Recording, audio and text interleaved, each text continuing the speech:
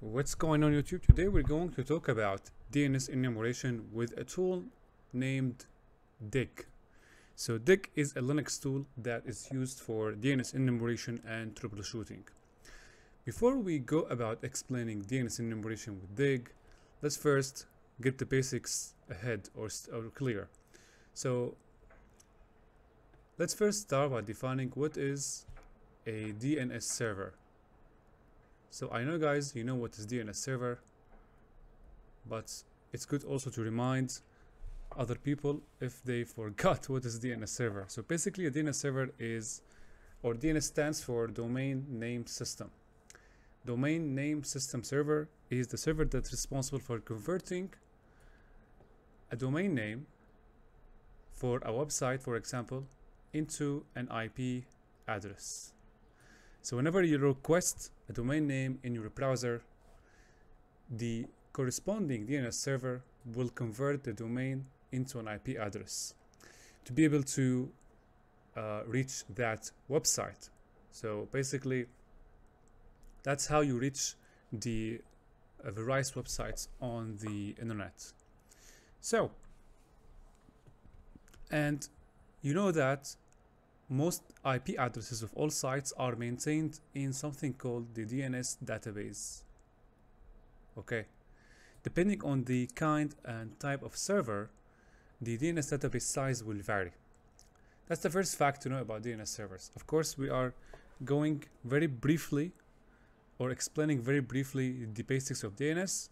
The video is not to explain the basics and foundations of DNS, although we may dedicate a separate video to explain and dissect the DNS.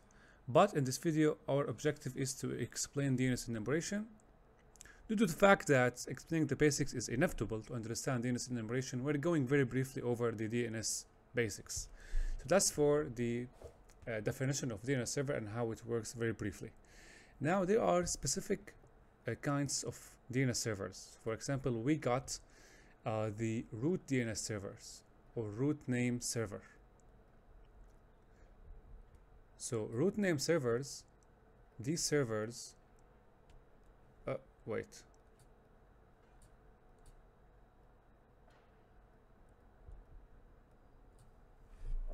So this server does the job of translating the domain into an IP address.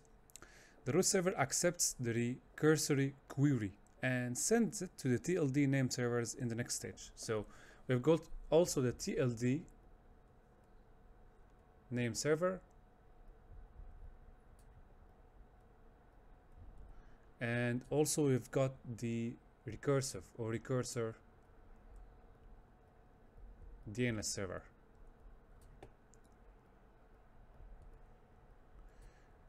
Also we have the authoritative DNS server,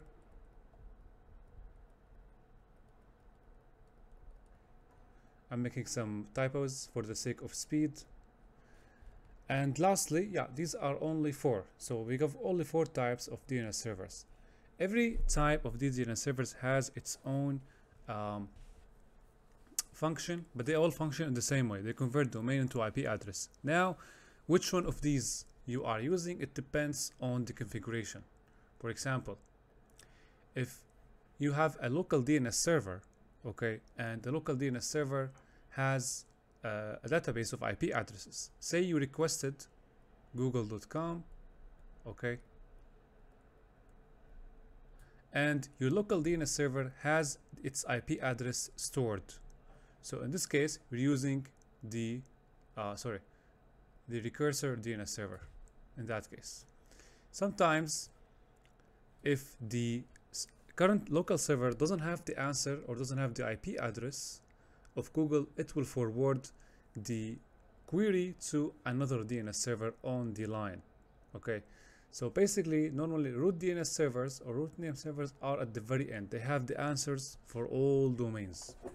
Okay, you can research more about these, or you can wait till we produce a video about DNS basics. Now, part of understanding DNS is you enumerate or perform DNS enumeration. So when we say DNS enumeration, we actually aim to display all of the records So let's say we got a domain name example.com,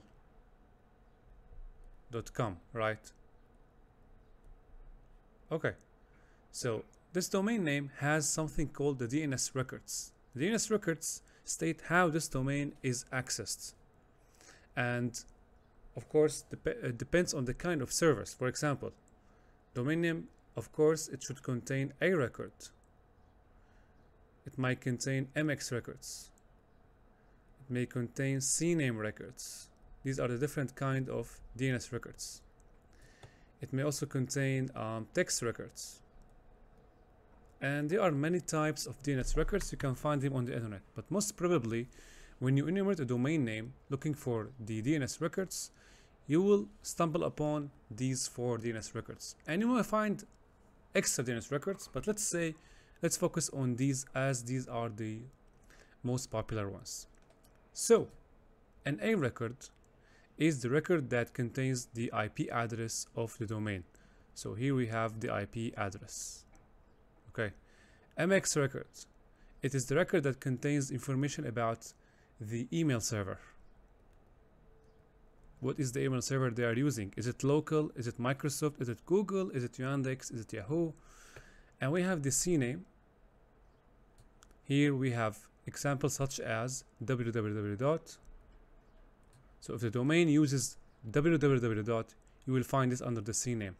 Text records contain DNS text records, relevant information such as verification information about third-party websites integrated with the domain. For example, if they use the Google Search Console, okay, Google Search Console, it's an SEO panel, okay, through which you can monitor the website performance. If you want to monitor the website performance with Google Search Console, you need to add a text record. So they will give you text record, and you will take this and add it here. So when you enumerate the domain DNS information, DNS records of a domain, you will see such information under the text records field. Okay, so that's what we mean by saying DNS enumeration. We want to display the values of the DNS records. So one way to do that is using a tool called Dig. Okay, now let's go to a practical scenario and use Dig to enumerate a domain name. So here we go. And now let me open this. So what I am doing today, guys, I'm using a room called Dig Dug. Dig Dug is kind of city of room that requires you to find a flag hidden in one of the DNS records found under this domain. So we've been given this domain name, and we're required to extract the flag. The flag is stored in one of the DNS records we have talked about earlier. So now we're gonna take this domain name and enumerate it using Dig. Okay, we're using the attack box machine from TryHackMe. So we start with Dig, and we plug in the domain name. Okay, that's it. So here we start a general or typical DNS enumeration. If we hit enter, most importantly is we focus on the answers section. Wait. Okay, so this is the question section, right? It contains the query we have sent. So we've sent the query to, as you can see here, to enumerate the A record, okay, of the domain name. So by default, Dig would enumerate or perform DNS enumeration on the A record. This is by default. Now, if we can specify the type of DNS record we would like to enumerate using by specifying the record name. So the domain name and the record name, enter. And here we got the question section, but we haven't got any answer. Normally, if you type dig google.com A, as you can see here, we have a section called answer section. The answer section contains information returned from the DNS server. So the DNS server has returned this information about google.com. Okay, we see the domain name, the TTL, the time to live, the time to live is a value denotes the time left after, or the time left for the server to refresh the values of its DNS record, the A records. They have the record that has been queried, and EN stands for internet, and we have the IP address of Google. But conversely, we haven't found such records when we queried give me the flag. Okay, so it means that the DNS server we are querying doesn't have the information or give me the flag. That's the answer. Normally we send our requests to DNS servers. If DNS servers have the answer, we will get information for our query. Our query here is to ask for the A record. But because the default DNS server doesn't have the answer on the IP address or the DNS record for this flag, by default, Dig uses the local DNS server and installed on the machine. It means we have to ask another server, another DNS server. Okay, so let's go back and so this is the machine. Now, what we can do here, we can deploy the machine, okay guys, and start using the machine as the DNS server. So when asking this machine, we didn't get any answer. So we have now to ask another DNS server. Another DNS server will be the machine IP of this room. Okay. Now while this is booting, let's go back. Okay. So for example, let's say I want to ask Google DNS server, right? I would do here, I would type the ampersand and the IP address of the DNS server I would like to ask, 8888. Let's see if they have answer.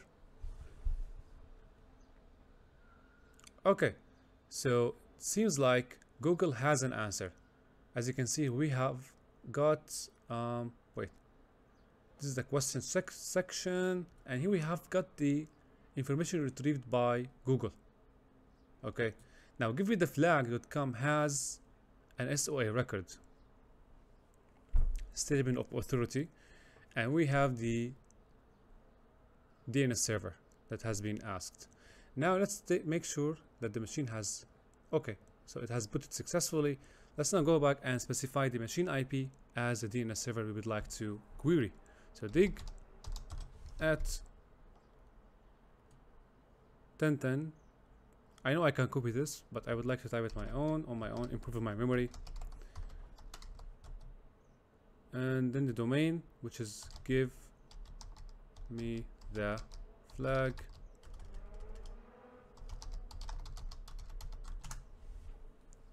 Okay, so by using this IP as the DNS server, we've got the answer section. The answer section indicates that we have only one record, which is the text record. The text record contains the flag that we need to answer or to complete the room. But the most important thing to note here is not the flag, it's how we reach the answer. So we reach the answer by changing the DNS server we are querying. Okay, so make a note of this. Now, if you want to make sure that you have queried all of the DNS records, you can specify that by saying all here at the end of the command. So by typing all, I think it's not the correct query. Let's see here, question section, but we haven't got any answer. Okay, so let's go back. It is actually any, not all. So by saying any here, I get the sort of information. So connection refused. Connect to 5.3. So here, most probably we're making connections to to a port that is refusing our request. So basically here, the port 53 for the DNS server is refusing our request. So maybe we are prohibited from asking or querying all the records. Let's go back and specify a, for example, a record. So for a record, there is no record there is no IP address, right? We got only text record. Let's see if we have MX, email records, And again, we don't have any records on the MX. We've only got text. But if you specify text here, so the question is text, the answer we have the flag stored in the text records. Now, there are other uses of dig or other forms of using dig. For example, we can display short answer or short using plus short. As you can see, when using the plus short, we get only the value or the values of the DNS records. Since only we have one DNS records, which is the text, we got only one line here, which is the value of the record. If we want detailed answer, we can, instead of short, we can use plus know all plus answer. Here we get detailed information. As you can see, we get the version of dig, okay, and here we have the answer in a detailed fashion. Let's apply that on a domain that we know it has more than one record. Of course, it is Google. So let's here dig google.com and use short. So using short, we get IP addresses. So to understand what are these, we're gonna go back and use know all plus answer. Okay, see here we got detailed answer. So as you can see, Google uses more than one A record, and these are the IP addresses we were able to query. Now if we put here any to query all the records,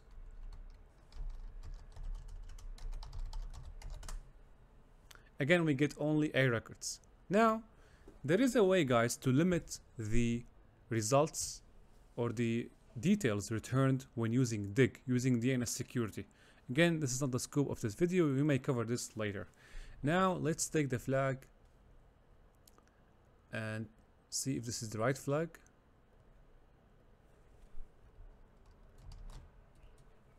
Okay, that was it, guys.